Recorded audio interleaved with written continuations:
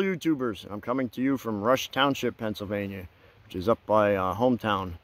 And as you can see what's behind me here, I am at what's called the High Bridge. Now what I'm doing here, I got myself a drone, and let's see what we can do up here. I was here last year doing some pictures of it, but I was told by the Reading and Northern Railroad Police that you're not allowed to be on the line, you're not allowed to be on the bridge. You can walk around it, you can fly a drone around it, just can't be on it.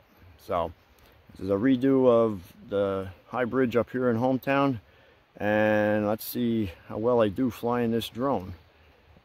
Now, as you can see, I got myself one of these Holy Stone drones. I forget what model this is. I'll put that up on the bottom. But it's a nice little unit. Nice and small. A camera. Now this camera does not have what's called a gimbal on it. So which means when it's flying, it's going to bounce around. You're going to probably see that on camera. And I can mount my phone right in here so I can watch where I'm flying. And we're going to pretty much fly around this beautiful bridge.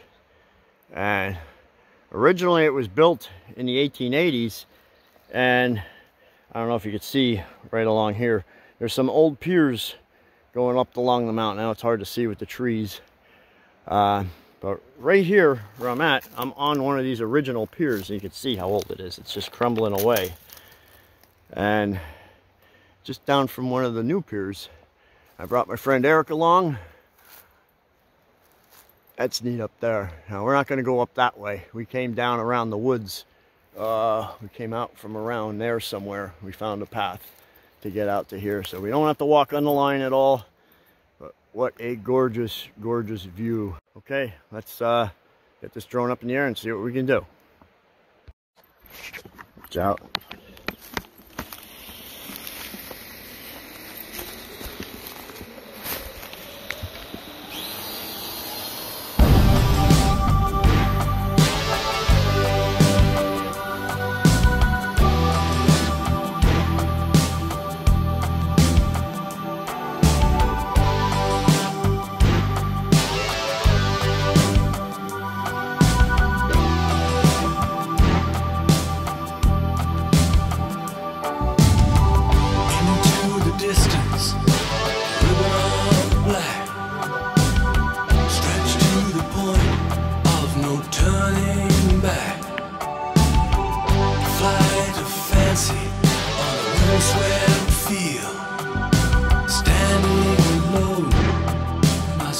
Is real. A fatal attraction is holding me fast. How can I escape its irresistible grasp?